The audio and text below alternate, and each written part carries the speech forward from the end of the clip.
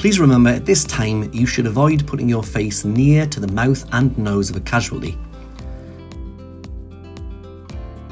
This video will demonstrate the first 8 steps you should take to help a casualty using basic life support. Firstly, you need to assess your casualty. Do this by using the primary survey. You can use the acronym DRABC to remember this. The following steps will show you how.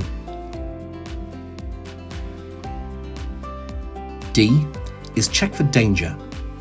Always make sure the area is safe and there are no hazards around that could cause injury to you or the casualty. Only approach if it is safe to do so. If you cannot make the area safe, call for help and wait until emergency services arrive to make the area safe. R is for response. Check your casualty's response level. Ask questions and gently tap the shoulders. Say, open your eyes. A is for airway. If the airway isn't clear, then open it by tilting the head back, using one hand on their forehead and 2 fingers under their chin. B is for breathing. Check for normal breathing. Remember, do not put your face next to theirs. Instead, look at the chest rising and falling only. Do this for 10 seconds. C is for circulation. Check the casualty for signs of bleeding. Only do this if they are breathing normally. Now that you've completed a primary survey using DRABC,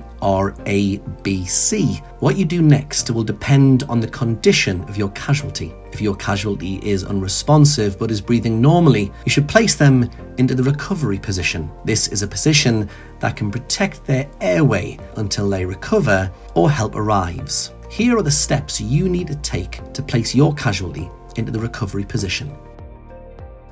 Firstly, kneel on the floor by the side of your casualty. Angle the arm of the casualty. You can do this by taking the arm that is nearest to you and position it so it's at a right angle and their palm is facing upwards. Next, you need to make the hand to cheek move.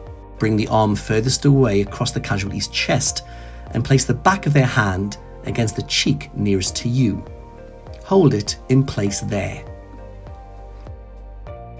With the other hand, now bend their farthest knee up so that the foot is now flat on the floor.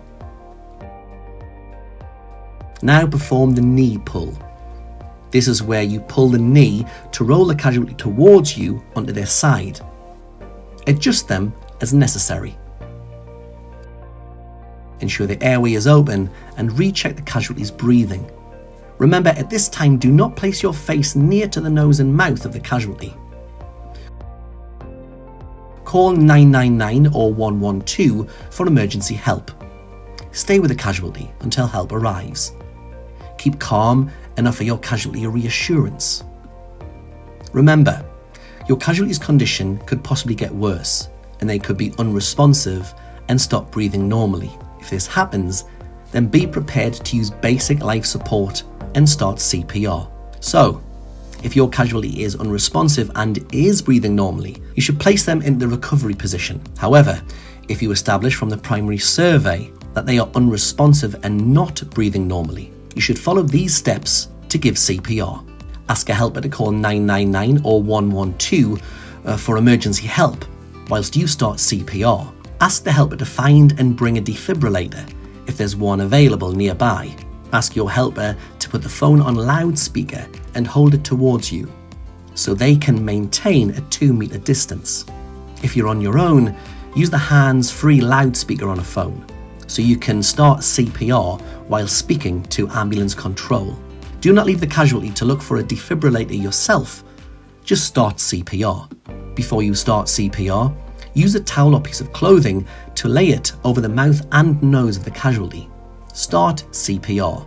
Kneel by the casualty and put the heel of your hand on the middle of their chest. Put your other hand on top of the first. Interlock your fingers, making sure they don't touch the ribs. Keep your arms straight and lean over the casualty. Press down hard to a depth of about 5 to 6 centimeters before releasing the pressure, allowing the chest to come back up. The beat of the Bee Gees song Staying Alive can help you maintain the right speed. At this time, do not give rescue breaths.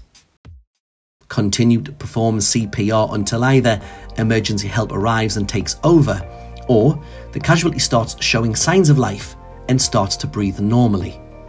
Or you are too exhausted to continue. Remember, if you're exhausted and there is someone else nearby, you can change over every 1 to 2 minutes with minimum interruptions to chest compressions, or if defibrillator is ready to use. If a helper returns with a defibrillator, ask them to switch it on and follow the voice prompts while you continue CPR. Wherever possible, the helper should maintain a distance of 2 meters. It's worth noting that if you're unable to do CPR yourself, then you can instruct someone else to do CPR using the steps you've learned.